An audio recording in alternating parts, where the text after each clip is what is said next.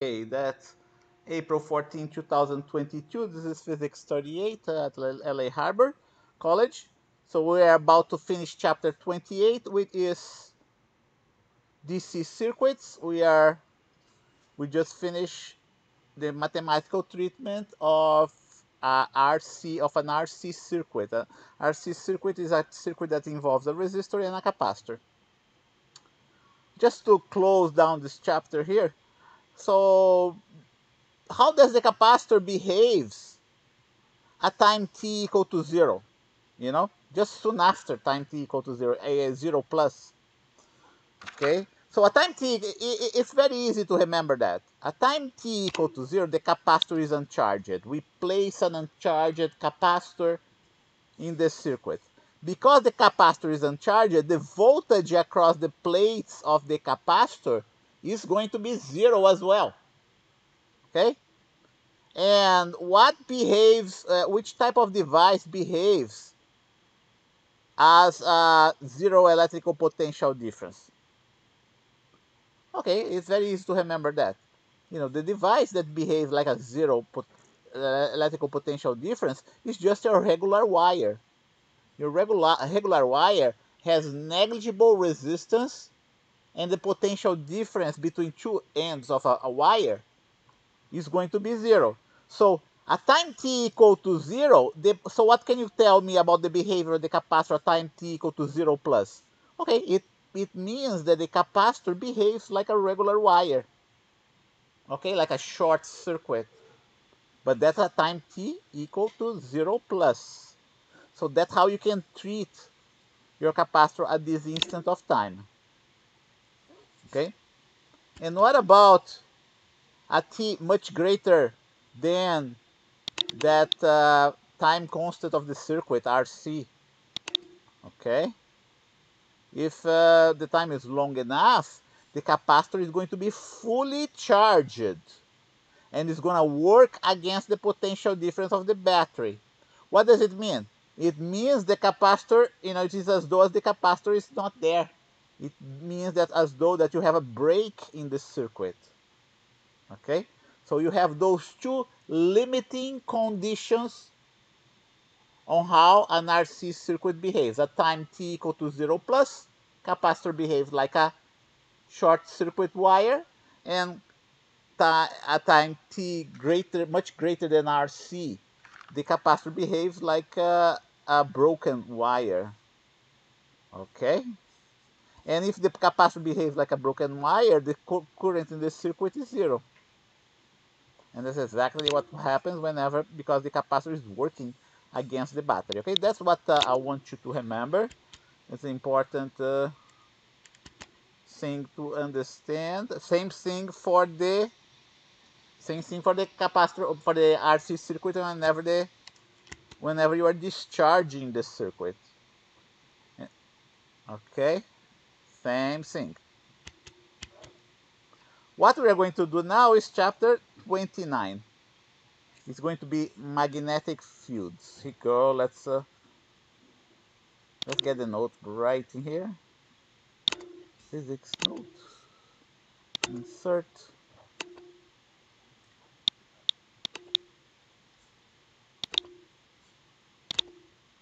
That's 4, 14, 20. Oh, 4, 14, 22.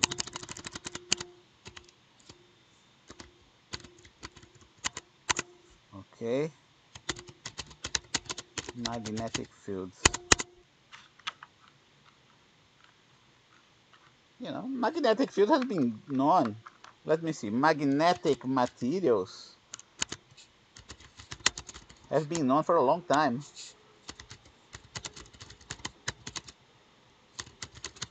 Been known since antiquity, at least.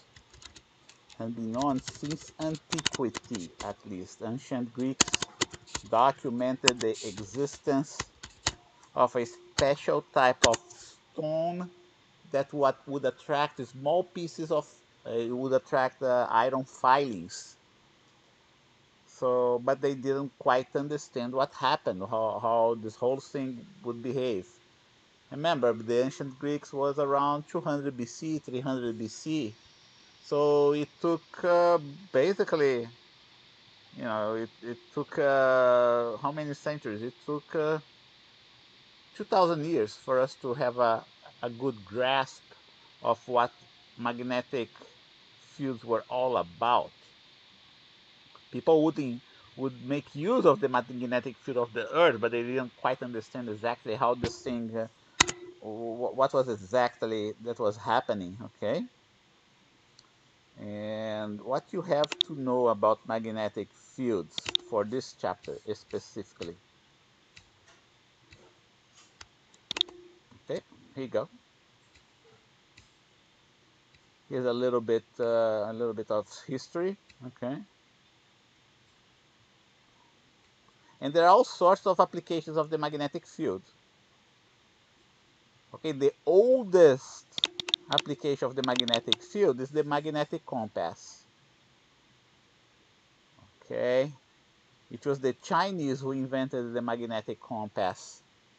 Has anybody watched that the TV series uh, Marco Polo, the travels of Marco Polo? You gotta watch it. It's pretty good.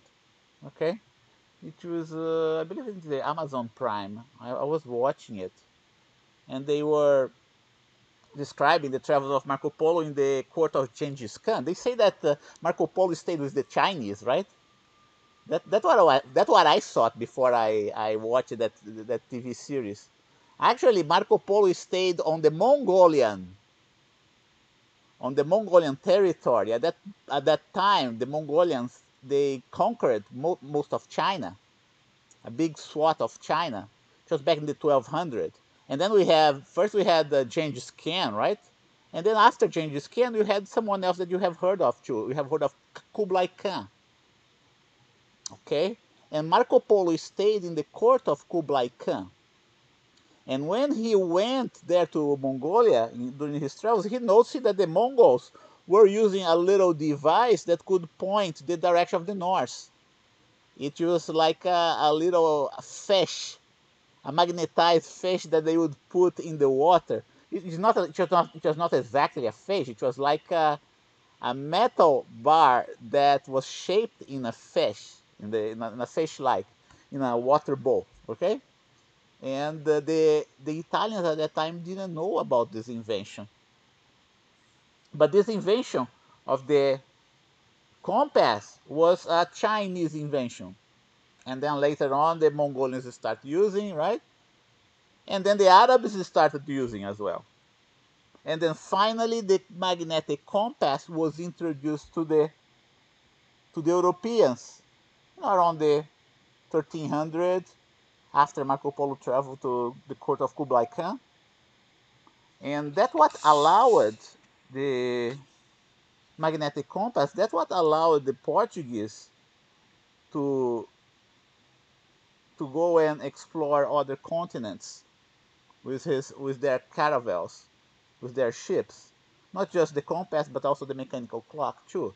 You needed compass, the magnetic compass were not enough. They needed something else as well to help them circumnavigate the tip of Africa and go to India and even discover Brazil and the Americas. Okay, so it was the magnetic compass is a very important invention, and it's due to the Chinese that invented. But the Chinese didn't invent the magnetic compass for navigation purposes. That's the funny thing about that, about the invention. The Chinese invented the magnetic compass only as a divination tool. They were using the magnetic compass to arrange the furniture in their houses. That's the way you arrange the furniture to have good luck. That's the feng shui divination, right? Type of divination. Later on, people figured out that we could use the magnetic compass for navigation purpose. The Mongols, the Arabs, and finally, during the Crusades, the Europeans were introduced to the magnetic compass through the Arabs. It was the Arabs that introduced the magnetic compass to the Europeans. It's interesting that the Mongolians didn't use the magnetic compass to navigate to the Americas. They didn't do that. The Chinese neither, even though they had the magnetic compass to do that. The Arabs didn't do that. It took the Europeans to do that. Okay? You had a very important tool there at your disposal to navigate across the oceans, and but it took the Europeans to make good use of this tool. The Vikings, even before the Europeans, right? The Vikings were Europeans too, right? But the Nordic people of the Europe, they also managed to reach Greenland, and even they say that they reached it here in North America as well. But they didn't use the magnetic compass; they used a different device. It was like a type of crystal that allowed them to orient, get bearings through the navigation. But they had an advantage because they were living through the small ice age at that time. So they didn't have to navigate through the open seas. They could use the ice that had accumulated during that small ice age at that time to reach the Americas. Okay. Okay, so just a little introduction of how important the magnetic field is. It's possible to convert electrical to mechanical energy by magnetic means. Okay, that's how important magnetic field is. Today, the electricity, not only we can convert electrical into mechanical energy by magnetic means, but we can do the opposite as well. We can convert mechanical energy into electrical energy using the magnetic field, and we are going to learn how that works. So, another point to make, magnetic field is very important. There are several useful devices that use the magnetic field. Okay, right now we are using the magnetic field to confine very hot gases to produce nuclear fusion. The same process that occurs in the sun. The difference of magnetic confinement, the difference between the nuclear fusion that we do here on Earth and the nuclear fusion that happens at the sun is the type of force. At the sun, because the sun has a very large mass, the hot gases are confined by the force of gravity. And the force of gravity allows, because of the pressure of the force of gravity, it allows the atoms to fuse themselves and liberate energy, okay? What we are trying to do here is not use the gravitational field to confine very hot gases. You take a huge amount of mass, much larger than the mass of the Earth. So they have to figure out a different way. They have to figure out a way to confine this gas at very high pressure. What they do? They use the magnetic field to do that. Okay? Okay, light itself in other forms of radiation, other forms of electromagnetic radiation. That's the better way. Electromagnetic radiation originates from an interaction between the magnetic and electric field. That's why it's called electromagnetic radiation. Video, audio cassette recorders, electric motors, TV picture tubes, computer disks, they all use the magnetic field. So just by understanding how the magnetic field behaves, yeah. I don't think solid state drives use the magnetic field. Which one? Solid state drives. Solid, well, where is it written? Solid state drive. I didn't put that here, right? Videos, okay, audio cassette recorders, It says computer disk. computer disk. Oh yeah, they do. They do. Yes, I can give you the references, and you're gonna see that in the case of TV picture tubes, that's easy, right? That's the deal, same thing as the electric field. You can do TV pictures using not only the electric field but the magnetic field. And the computer disk, yes, I can give the reference. You're gonna see that there is some magnetic field involved in there. Okay. Let's see. Oh, there's more. It's not just technological applications, but some birds, bacteria, and sea turtles use the Earth's magnetic field. There are There are researchers out there, I know some of them, that they study magnetostatic bacteria. They orient themselves through the magnetic field. So what you have to know, one more thing here. There is a very important thing. Let me write that down here in the other one. Here you go. There is a very important.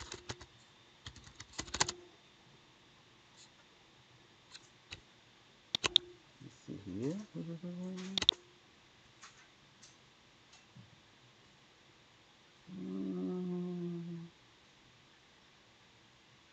Oh yeah, there is a very important difference between the electric field and the magnetic field. Okay? Electric field, the sources of electric field, the sources of electric field are the positive and the negative electric charges. Okay? So you can generate an electric field with either a positive or negative charge. Okay. The sources of magnetic field is different. Not the sources. Yeah, let's see. The source of magnetic field is different, and we're gonna get there. Magnetic field is different. There is no such a thing. There is no such a thing called magnetic charges. Okay? There is no such a thing. You may find, here you go. You do find electric monopoles in nature. Not so, not so for the magnetic field. In other words, there are no magnetic monopoles. Okay? There's no magnetic monopoles. We haven't discovered any of that yet. Nobody has ever observed, although there are scientists who are searching for magnetic monopoles. And some people believe that at the beginning of the Big Bang, we did have magnetic monopoles, but we have yet to discover anything like that. Okay? So, what do you have instead? Instead of having magnetic monopoles, we have magnetic dipoles that exist. Okay? And we name one end of a magnetic bar the north polarity, or the plus or the positive polarity of the magnet, and the other end of the magnetic bar we christen it, we call it the south polarity, or the negative polarity of a magnetic bar. If you break down a magnet, you will never, and that's experimentation. We have done that over and over again. If you break down a magnet in small pieces, you will never get a north pole or a positive magnetic pole separated from the south pole. Every time that you break your magnet, you always end up forming a south pole in the smaller piece, a north and south pole in the smaller piece. Okay, so that's a law of physics. Here we go. One of the law of physics, one of the laws of physics states that there are no magnetic monopoles, and that is described in a mathematical way by an integral equation that you're going to become familiar with. Integral equation. Okay? That's the important piece of information that you have to keep in your mind. Okay, so we can draw the magnetic field lines from a magnet bar. a magnetic dipole, they look just like that. The magnetic fields of a magnetic bar is very similar to the electric field of an electric dipole. You start at the positive, the field start at the positive charge, right, in the electric dipole, and ends at the negative charge. Here is something similar. The magnetic field starts at the positive pole and ends up at the negative or south pole. If you put a magnet compass in this field, the magnetic compass is going to point parallel, tangent, let's say tangent to the magnetic field lines. They do not necessarily point towards the north or the south, but they still can be used as a navigation tool. Okay, so here you go. If you have the Earth, let's take a look at the Earth, how it looks like. Okay, we have the Earth is a sphere. Some people out there believe that the Earth is a flat, right? It's a flat surface. No, no, the Earth is a sphere. It's a sphere that rotates about an axis of rotation. This is a mechanical axis of rotation. This imaginary axis of rotation cross 2 points, cross the surface of the Earth at 2 important points. Okay, here you go. One point is the South Pole. Let me erase this one now. That point, one point is the North Pole. That point we call the North Geographical Pole. We're talking about a mechanical type of behavior, right, of the Earth. And then we also have on the other side of the globe, the South Geographic Pole. The South Geographic Pole is located in the Antarctica continent, in the continent of Antarctica. Okay, and this axis that you see right in here, this imaginary axis of rotation of the Earth, points towards a star. Okay, if you are an amateur astronomer, you should know which star it is. Anybody knows the name of this star? Nobody? It's a very bright star that we have here in the northern hemisphere. There in Brazil, in the southern hemisphere, we don't have bright stars pointing the direction of the South Pole. Okay, the name of the star is the Polaris star in the Small Dipper, in Small Dipper constellation, Small Bear constellation. There's the Big Dipper, then Small Dipper. Okay, and if you can locate the Polaris star, which is kind of very bright, you just draw a line perpendicular to the horizon, and you can see you can find where the north direction is. So, but sometimes, think about that. The navigators, the early navigators, they had to rely on clear skies to get their bearings. Okay, they had to rely on clear skies to get their bearings. So if the sky was not clear, if it was overcast, they couldn't do a good job navigating at all. That's why it was so important, the introduction of the magnetic compass. But why I'm talking about that? Okay, because there is something else too that we have to worry. In addition to the north and south geographic pole, which are mechanical features of the Earth, of our planet, we also the Earth also has a magnetic pole. The Earth and many other planets out there behave just like a huge magnet bar, like that. Okay, behave just like a huge magnetic dipole. At this point in time, the magnetic poles are inverted compared to the geographic poles. Okay, so what we have nearby the north geographic pole, we have the south portion of our magnetic bar, the south magnetic pole. And nearby the south geographic pole, we have the north magnetic pole. Those points are very close to each other. The difference is that this magnetic pole keep on wandering about the geographical pole. They change their position as time goes by.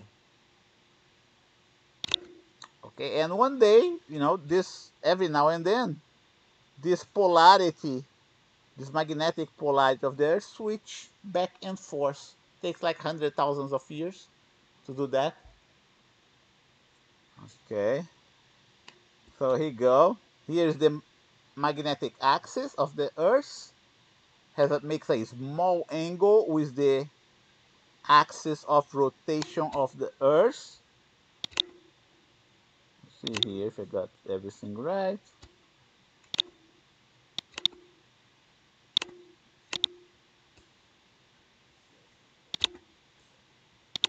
Here we go. Okay, and here we go. Here's another way of picturing the magnetic pole, right? I can get the North Pole pointing upwards. I can get the geographical pole points upwards. I can get the magnetic axis pointing upwards. And that's how the magnetic field lines of the Earth look like. That was of a magnetic dipole. Okay, the magnetic field lines start at the southern hemisphere. Okay, because we have the north magnetic pole there in the southern hemisphere, and they end at the other end of this pole. Can you remember that? Right? So what else do we know about magnetic poles? What we know is that, just like in electricity, if you place the negative of a magnetic bar next to the negative of another magnetic bar, they're going to repel. So just like electric force, opposites attract. Okay? Everybody has played with magnets, right? Compass. Who has played with compasses and magnets? I used to play with those things when I was a little kid there in Brazil. Cool. Anybody else? There, the kids there in the back? No? Quiet. Okay, it's very important to play with, so you understand what I'm talking about. Okay, what's next? Okay, there's one more thing that you have to know. That's where the heavy calculation starts. Right now it's just qualitative ideas. Okay? I'm gonna document here for you. Go. One of the laws of physics states that there are no magnetic monopoles, and that's described in a mathematical way by an integral equation. Okay. The simplest magnetic configuration is that of a magnetic dipole. That's the simplest configuration they're going to find for the magnetic devices. Okay, there again, there are no magnetic monopoles. You know, a magnetic dipole has a positive or north polarity at one end and a negative or south polarity. Instead of a magnetic dipole, let's put here a magnetic bar as a positive at the other end. Okay, like poles repel, unlike poles attract.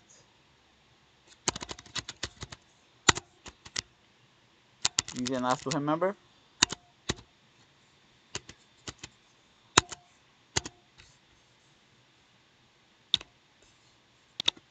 what we have here.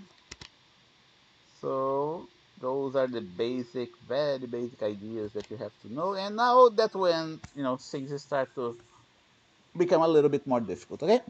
This is something that we can demonstrate in real life. If you have a magnetic field, and then you put an electric charge in this magnetic field, if you perform experiments, okay, you're going to observe something. If the charge is at rest, there's no way to prove that mathematically, okay? That's just an experimental result. If the charge is at rest, we find that there is no magnetic force whatsoever applied to the charge. Okay? Similarly, well, if the charge is moving, suppose now that we have the charge moving, but now the charge is moving in a direction parallel to the magnetic field lines. The speed of the charge is greater than zero, but the vector velocity is parallel to the magnetic field lines. What we find? We find the magnetic force is also zero. Things start becoming interesting when the velocity vector is not parallel to the magnetic field lines. Here, in this case, velocity now is perpendicular to the magnetic field lines. We find that there is a magnetic force applied to this charge. And I can demonstrate that to you here rather easily. And this magnetic force has been measured as being QVB. It depends on the velocity of the charge. Okay? And there is more. The direction of the force is going to be perpendicular to the velocity, and it's going to be perpendicular to the magnetic field as well. And that's what we have here is one of the laws of physics, the magnetic force law, or Lorentz force law. Is Q V cross B. Gotta memorize that. Okay? Magnetic force perpendicular to V. Magnetic force is a vector that's going to be also simultaneously perpendicular to V and B.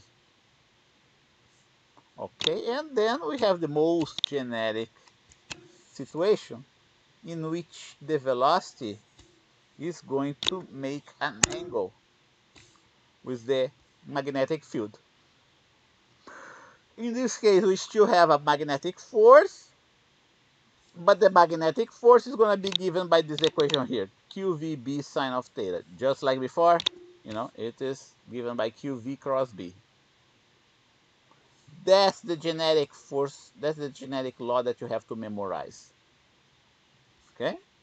So here you go. Charge subjected to a magnetic field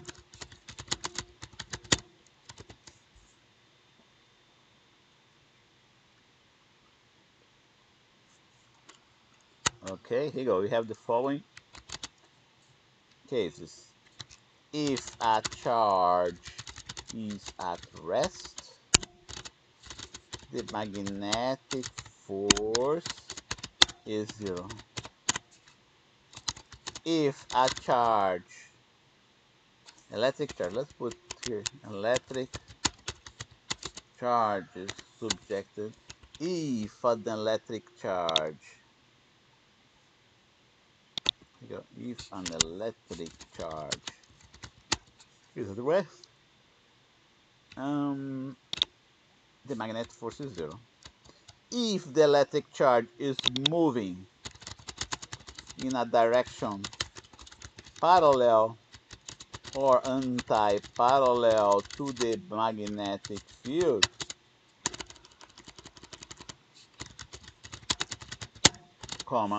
the magnetic force is still zero. Is still zero. Okay. Now, if the electric charge is moving in a direction perpendicular to the magnetic field, then the magnetic force is going to be maximum. Then the magnetic force will have a maximum value.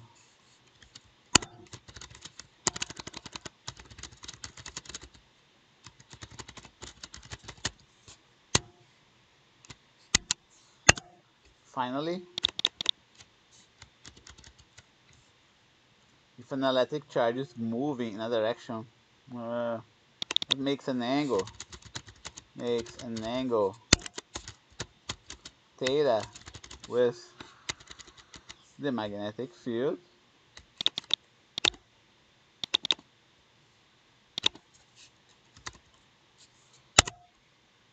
then the magnetic force can be written as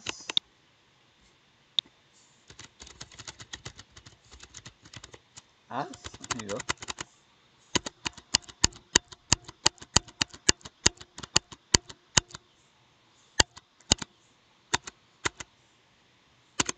let's see, let's get our equations going here. Here you go.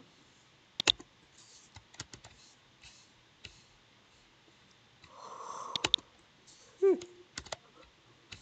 you go. Magnetic force. Agora write that down in terms of vectors.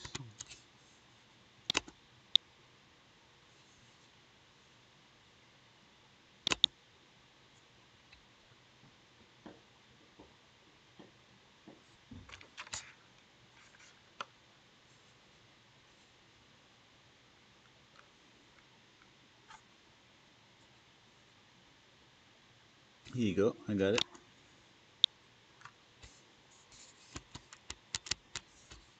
So that's gonna be your most generic equation. This equation that you see here applies to all those four conditions. It's gonna be charge Q,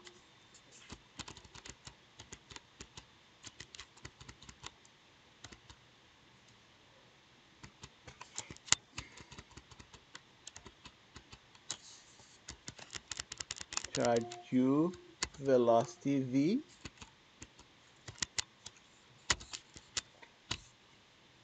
cross product, magnetic field B.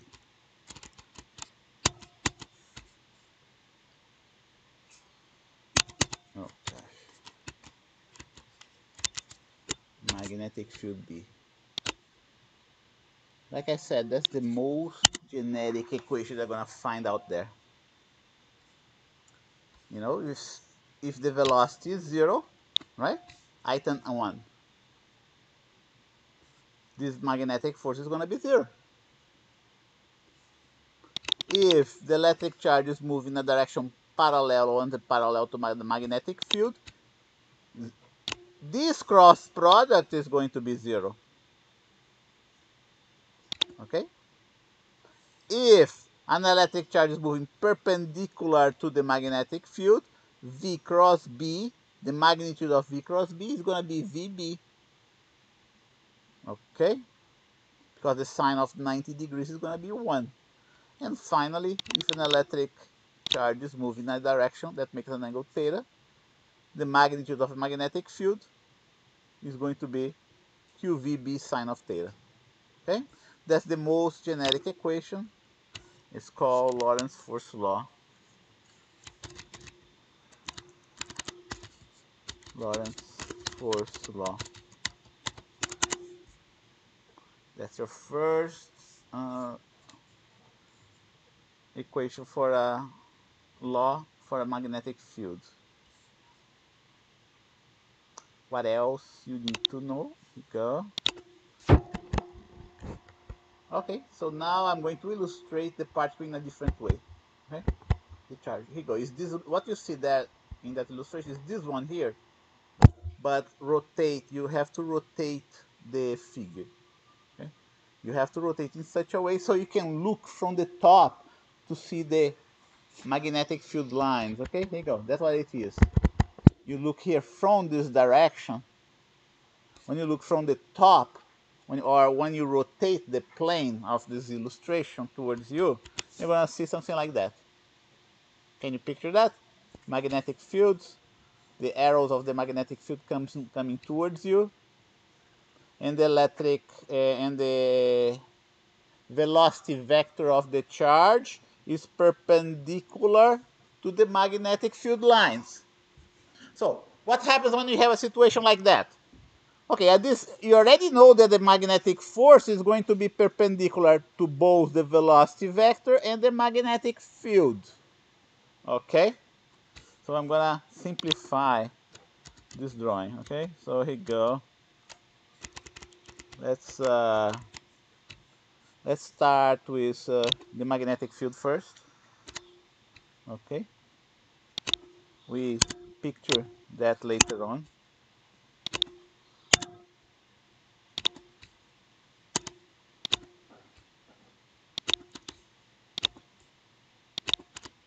Okay, here we go. We start with a. What we have here is a uniform magnetic field in space. We have something else here that needs to be deleted. Okay, what this guy is doing here? We don't need that either. Oh, we don't need that either. So it starts with a uniform magnetic field in space. Okay, and then you introduce something else. What we introduce? We introduce the x-axis, z-axis. Okay, y is into the plane.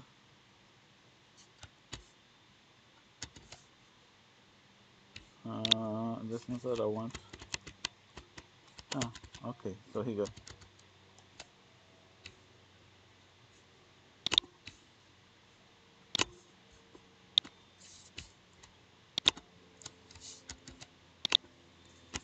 Here you go.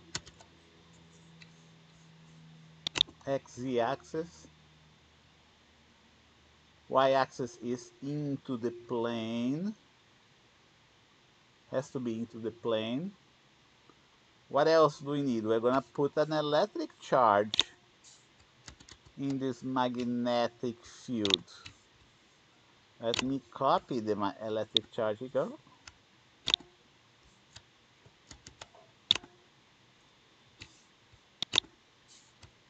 We're going to put it right in here. And this electric charge is going to be moving. And the velocity of the charge is going to be perpendicular to the magnetic field. We're doing okay like that. So what can we expect from the magnetic force law? We know that this magnetic force is going to be simultaneously perpendicular to the magnetic field lines and the velocity vector. What else do we know? Well, because this force is perpendicular to the velocity vector, we do know that this force is not going to do any work on the electric charge. What does it mean doing no work? It means that the velocity, the speed of the charge is not going to increase. It's going to remain the same. The speed, but not the direction of the velocity vector. The direction of the velocity vector is going to change. If the magnetic field is uniform, then the particle is going to undertake to describe a circular motion. I'm going to put here a dashed.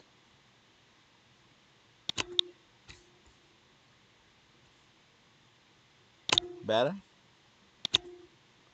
And as the particle, has this velocity vector, later on the particle is going to be here. It's going to be here and so on. Okay, let me put another slide here. Velocity vector, right? Here you go. Let's do that again so you don't lose track what's happening. Let's start with a magnetic field, uniform magnetic field. And or let's put our axis, x and z axis, x, y, z axis, oriented like that. And on the top of that, we're going to put a charge, an electric charge. In this case, the electric charge is positive. And we are going to give a velocity to the charge that's perpendicular to the magnetic field. What do we expect is going to happen? We expect that there will be a magnetic force perpendicular to both the velocity vector and the magnetic field. A little bit off, right? Let's see here. Here you go. And because now we have this force that's perpendicular to the velocity vector, this force is going to make the particle to move in circle, to undergo a circular motion. Because the magnetic field is not changing and the velocity, the magnitude of velocity is not changing either, this force is going to be, the magnitude of this force is going to be the same, which will result in uniform circular motion. In a uniform circular motion, okay?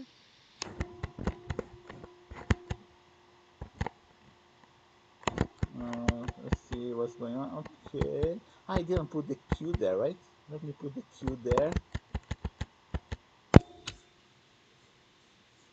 Let me copy this Q. Here we go.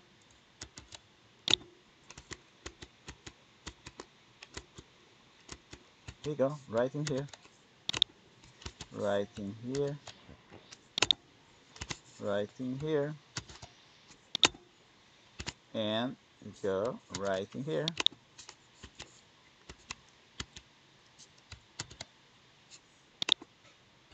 A little bit later on, this charge is going to move somewhere here in this circle.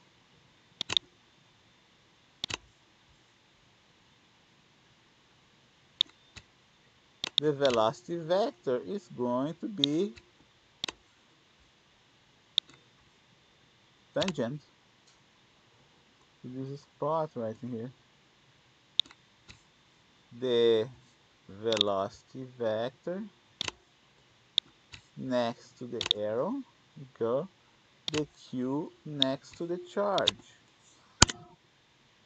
Okay, and now the force is going to be placed at a different spot. It's still going to be a centripetal force. You can do the V cross B, right? V cross B, V cross B. You're going to point towards the center of the circle.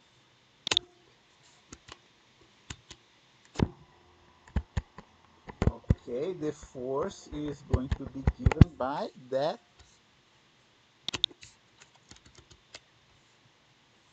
relation that I introduced to you. Oops. Right in here. Magnetic force.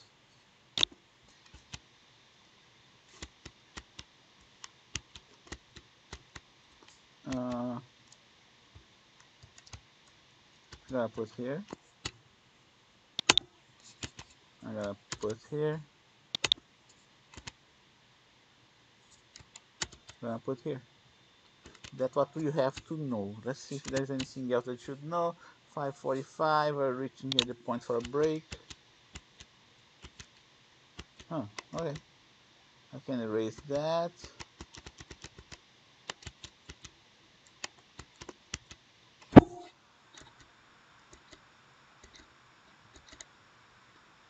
Okay. So let's take a little break now. Before we go for a break, let me take attendance. I will pause. Good, it's recording. So here we are solving for the unit of the magnetic field using the Lorentz force law. The unit for the magnetic field is Newton second coulomb per meter. This unit shows up so frequent that we call it the Tesla. Okay. What else we gotta know? Here go, in honor of Nikola Tesla. Okay, this was the guy that worked with Thomas Edison. And there was a movie, a very good movie, that described the interaction between Tesla, Edison, and the businessman Westinghouse. It is the current war. SI unit for the magnetic field is the Tesla. Okay, and the Tesla is a very strong magnetic field. The magnetic field of the Earth on the ground is approximately something else that we call 1 Gauss. It's another type of unit of magnetic field, okay? And 1 Gauss is approximately 10 to minus 4 Tesla. So the field that we have right in here is very small compared to 1 Tesla.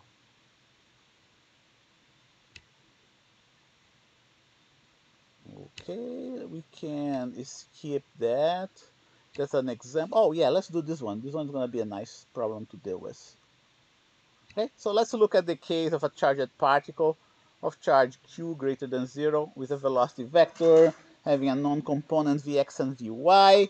Find the magnetic force in the if the field is uniform along the positive direction of y. Okay, so let's copy that. Let's practice example. Okay, here you go.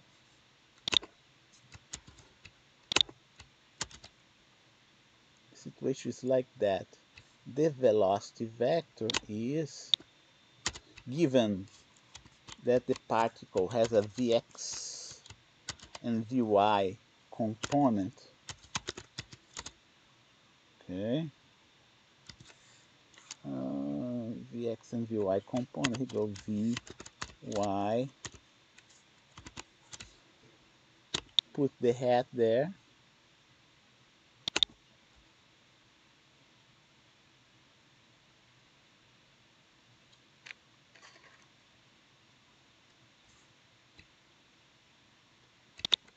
Here go.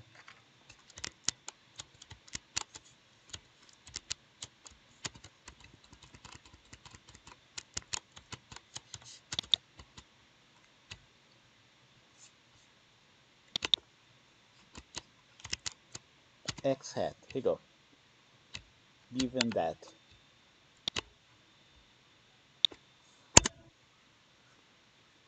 B field is uniform and along the positive direction of the y-axis. Here you go. It's I'm gonna put just a B here. Find the magnetic force if the B field is uniform. Okay, find the magnetic force. Here you go. Right in here.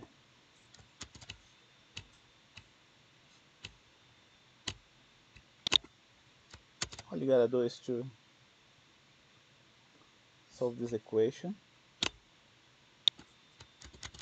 Q V, you gotta replace that right in here. You go cross with B field. At this point in time, you should know how to do cross products. We are going to cross the y hat with the other. I'm gonna put this B elsewhere. Here you go, right in here. And now I'm going to distribute the y hat right in here with the other. Okay, right in here. Here you go, z hat.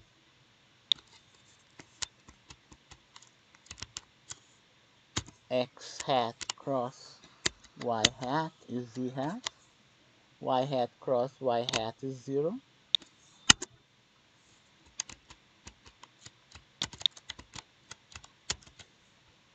That's what we get for the magnetic force. You just tell you what's the magnetic force at that specific instant of time, Okay, it doesn't tell you what's going to happen after all. But you are going to end up having a uniform circular motion, just like I illustrated before. Okay,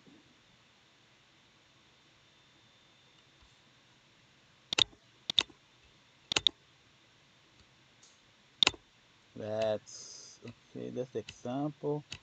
Okay, and you already know that we have a centripetal force, right?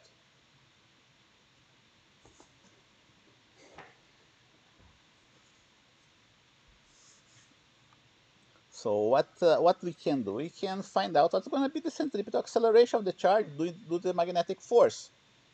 Okay, we're going to do here this problem. Assume, okay, assume another example. Okay, another example, another example. Assume that the velocity vector is perpendicular to the magnetic field.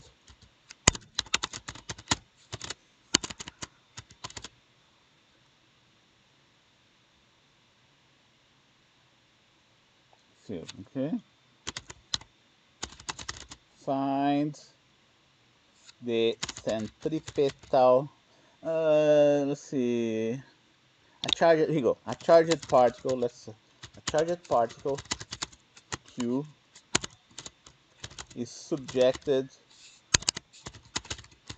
to a uniform magnetic field. Assume that the velocity vector is perpendicular to the B field. Find the centripetal acceleration of the charge. Charged particle. A particle. Here you go. A particle of mass m and charge q is subjected to a uniform magnetic field. Assume that the velocity vector is perpendicular to the B field. Find the centripetal acceleration of the charge. Okay, we can do that too. You already know that's going to be a uniform, circular uniform motion. Okay, so solution. Don't forget, the only force applied to the charge is the magnetic force. The only force applied to the charge is the magnetic force. Find the centripetal acceleration of the charge.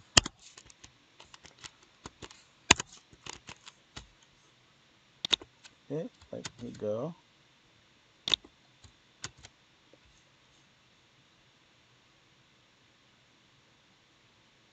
So you already know that the magnetic force in this case is going to be given. Should just uniform. Assume the velocity vector.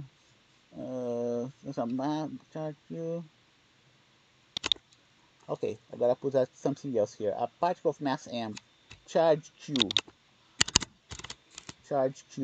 and speed v is subject to a uniform magnetic field. Assume that the velocity of the velocity vector is perpendicular to the B field. The only force applied to the charge is the magnetic force. Find the centripetal acceleration of the charge, okay? So it's gonna be something like that, QVB, okay? The only force is the magnetic force. What does it mean?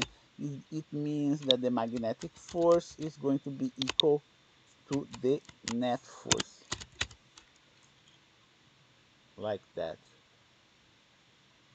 According to Newton's second law, net force is equal to ma.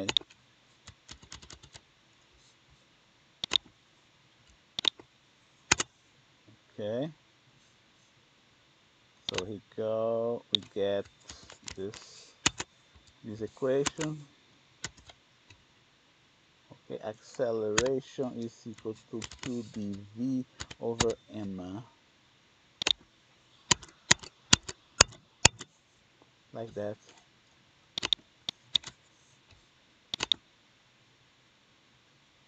That would be the centripetal acceleration of the charge.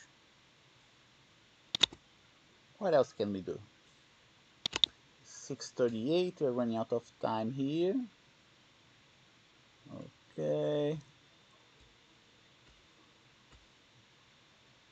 Okay.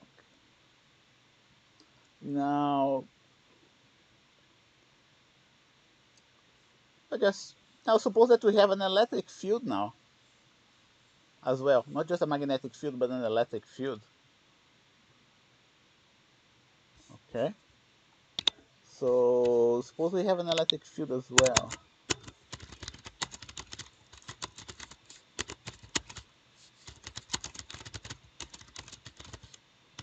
Well,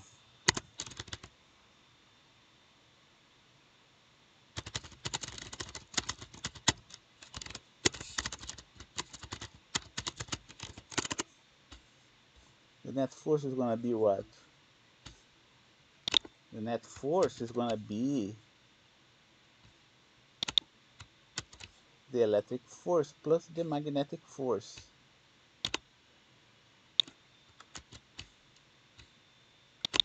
Okay.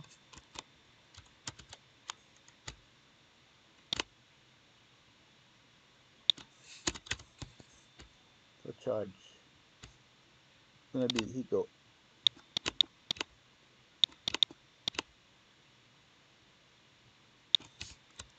Uh-oh.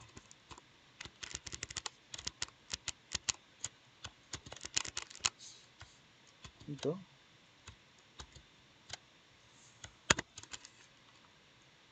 Let's see here. Go down.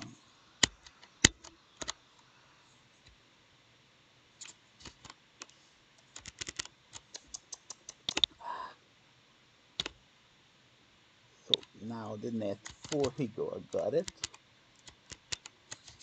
Here go. Electric force plus magnetic force. QE.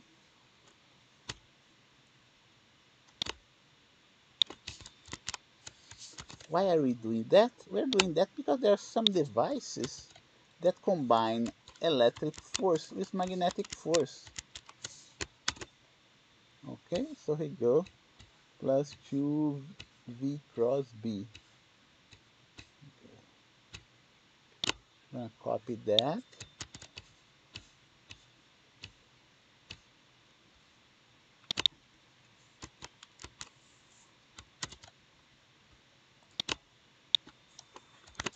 Okay, so we have this new equation now. It's 6:40 right now. Okay, I want to stop right now, and next time we are going to see what type of device we can build using the electric and magnetic field. Okay, so here you go.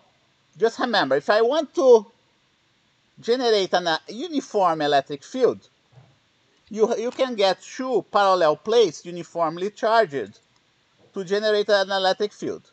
If we combine the electric field with a magnetic field, we have a very important device here that we call the velocity selector. Okay, I'm going to just touch very quickly how does it work.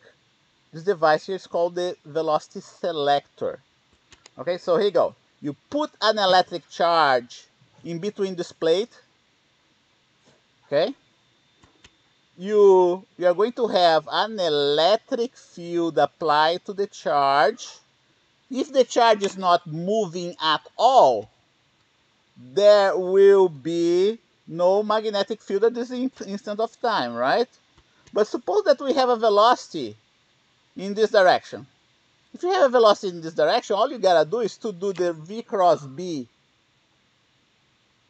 operation to get a magnetic force that's gonna counter the electric force. Depending on the velocity of the charge, this force here may end up being equal to this force here.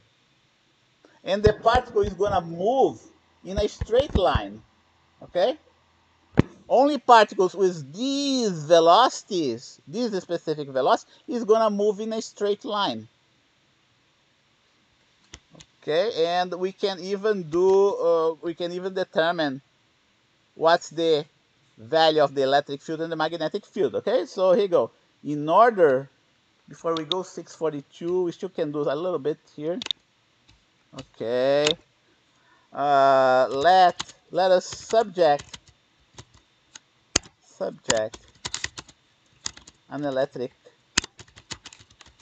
charge to a uniform electric and magnetic fields. Okay.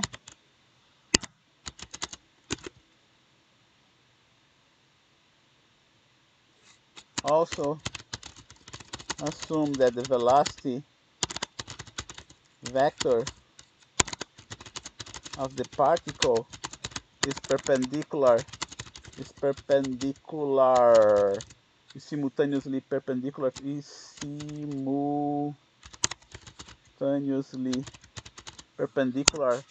both fields.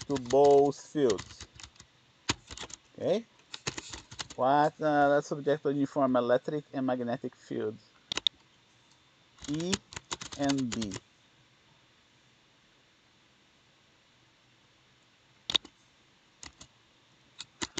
what must be V if the net force were to be equal to 0? Okay, so going back right here in this drawing, right? Fe, the net, then this net force must be equal to 0.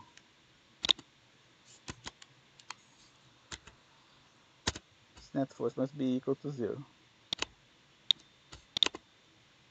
And what does it mean? Under this condition, it doesn't matter what is the charge of the particle, because you have this common term, the common parameter for both terms of the equation, right? All you have to do is to have this relation here. This relation here must hold.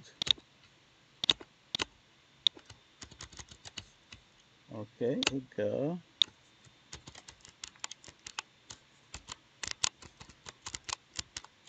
Here we go. If V is perpendicular to B, okay, we're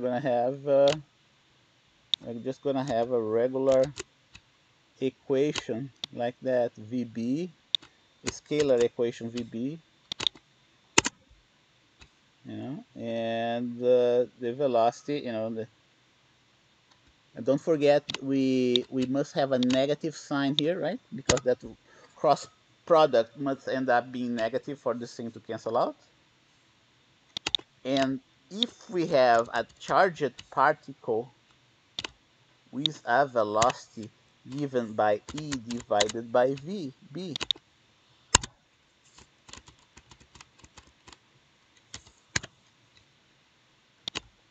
then the particle will not be deflected along that path. Okay, so it's 6:46 now, and don't forget that's the principle of a device that we call, this is the principle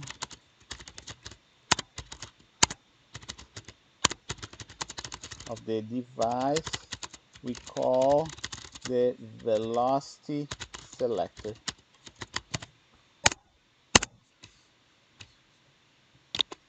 Okay, so you can stop now, and I'll meet you again next week.